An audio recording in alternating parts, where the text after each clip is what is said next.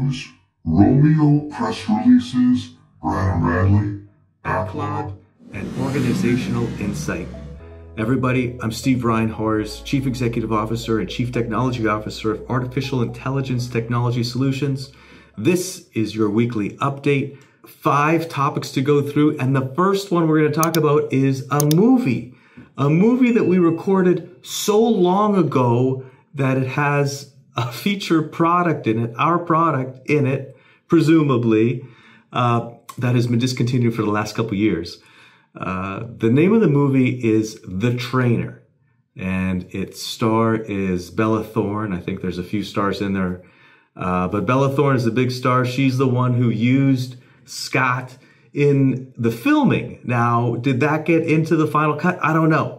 The film was, I guess, released at a Rome Film Festival earlier this week. And I haven't read a review. I heard that release is November the 7th. I don't know the details of that, if it's going straight to video or what the context of that is. But holy smokes, this video is maybe pre-COVID when the filming started, which is crazy how studios work. So that's good news, I guess. I mean, it's rad. It's AITX. It's a product we haven't sold for years. So I'll see it when I can. And I vividly remember the scene with Bella Thorne. And, you know, since Scott records, we actually have the recording of Bella Thorne doing the scene. And I think after the movie comes out, I'll tell you a funny story of how that scene went, if that scene didn't get cut. So that's coming out November 7th, The Trainer. Everybody should know there's one more movie in the can, a big star, current rad products, a lot of rad products in it. The company was great to work with. We'll talk more, but that'll be another year out. Anyway, The Trainer comes out November 7th. Hey, checking the boxes of claims we make along the journey, delivering.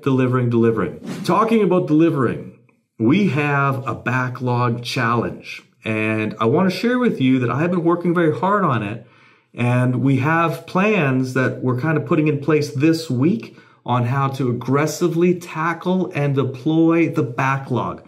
It is vital that we get this backlog out in customers' hands and start the billings going if we're going to exceed our RMR multiple that we are aiming for this year. So I have a plan. I've actually been working on it for several weeks. And next week, I will share with you the update on how that is looking. Along the lines of keeping everybody informed on things that I think are important and significant. This week we did 3 press releases. Let's talk about the first one. The first one was like, for me, it's like, I didn't even know that I should issue that press release. Romeo hitting level 5 autonomy. We've actually had it for a couple of years already. Now we've just been refining it and making it better and better. But I figured we should make everybody aware of that. And so we issued that press release. Got a lot of good traction, got a lot of good eyeballs from it. A lot of good outreach and contact from other people in the tech industry and the security industry. So very positive response to that. We followed that press release up later in the week with the little bit of insight into the sales funnel. Just letting people know, hey, the demand, as far as we see, is very, very real. And we believe we have customers that really want the unit now, based on conversations and how they've come to us. So I thought that was important to share with you because we've spent a lot of money on Romeo over the years. My goodness. As I look into calculations of our revenue expectations for next year and the year after, Romeo plays an increasingly large part in that. And so therefore, I thought it was worth mentioning. I wanted to let our longtime loyal fans, followers, and investors know. We also did a press release on RadCam MAC addresses. Now, why did we do that? We did that because RadCam is manufactured in China. And there are global political challenges between America and China. And I'll tell you that it's insincere, okay? It's a lot of it's political posturing on both sides. I wanted everybody to know that, hey, the cameras are made in China. It's no secret. We're not hiding anything. They're custom made to our specifications. It's called ODM. And I issued the MAC address press release just to let everybody know, hey, yeah, the cameras are made in China. Whatever, who cares? Great.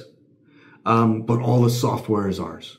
Down to the control of the MAC addresses. That's why the press release went out. There you go. Maybe it's your favorite time of the weekly video, but we're going to do a Brad and Bradley segment. I will share that we got positive feedback across the board on Brad and Bradley. I didn't see or hear a single negative element. People liked it. So because y'all said you liked it, we're going to do 2 more questions. I haven't seen the questions yet. I'm going to pull them up right now. Hi, Steve. Thanks for having us back. And a special shout out to your subscribers for their kind words. Before we dive deep into any specifics, let's clear the air a bit. As you know, Brad and I are 100% AI generated, built across several new platforms, which are still evolving. My first question for you is from your perspective. Since AI is going to perform so many functions in the near future, where do you see humans fitting in? It's something that I've absolutely devoted myself to try to find the answer to for decades. And I have an answer. It's the best answer I could come up with. It might change, it might not. I constantly examine it. And it comes from me spending decades answering people's challenges where they say to me, oh, AI and robots can't take over everything. And I say, oh, give me an example. They're like, well, emotional support. And I'm like, that's an easy one. AI has unlimited patience and best practices and the ability to deliver it with just the right tone. So that's an easy one, right? So you could go on and on. Lawyer, doctor, whatever it is, AI and robots. It's just how it's going to be.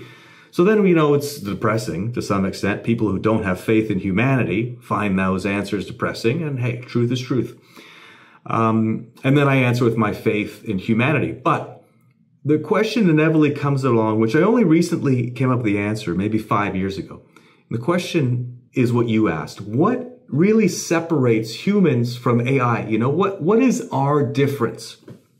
And the best answer, the only answer that I can believe in at this time, is simply that humans have the capacity to determine what is right and wrong.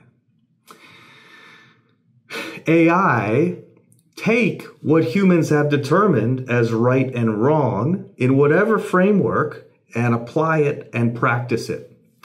But we determine what is right and wrong. And the interesting and curious thing about that is that over the ages, over the decades, over the centuries and millennia of humanity, we change our minds about what is right or wrong. Whereas AI wouldn't necessarily change its mind on what is right and wrong. So humans have the capacity to determine what is right and wrong. My right and wrong is potentially very different than somebody in some other country. And I'm not judging my right and wrong versus their right and wrong. I'm just saying that right and wrong is very subjective to a human, where he's at and which civilization, which age and time. Whereas AI, very much like a bowling alley. There's only one way to go. Thanks for the question, Bradley. Steve, you've talked a lot about Romeo this week. Tell us, what do you see are the distinguishing features and overall market opportunity for Romeo? Yeah, Brad, we talked in 2 press releases about Romeo. We're not advertising it for sale. We're not looking for, to build our contact space. Really, the communications were for investors and fans and followers in the industry to some extent to kind of know where we're at with it. Because, again, I think it's significant. But Romeo has special features. One of them is the fact that we've specifically designed it to be 7 feet tall. It's very, very, very visible. That allows it to operate in fast-moving traffic environments with little chance of it not being seen by somebody speeding along. So I think the height is unique to us. I have never seen or heard of another robot as large as ours. Ours is large for that reason, and I think that that's one of our key selling features because customers are worried that if you put a small robot on their site, you're creating a liability. So that was one of the first things right off the bat that we wanted to make sure it didn't happen with our robots, Romeo. Great question, Brad. We're going to be talking a lot more about Romeo over the coming months, especially since I haven't even revealed what Romeo version 4 looks like. That's coming too. Great stuff, Steve. Romeo sounds amazing. Can't wait to learn more. Thanks again for having us join you this week. We look forward to seeing you soon. Hope you're doing great. Thank you so much. You're watching this content. I hope you love this content. You want to support the company, and you can. Hit that like button. That's what triggers Google Analytics to present this content to more people that watch it, more people that know it, more people that hit like, and we start building some momentum. Thanks very much.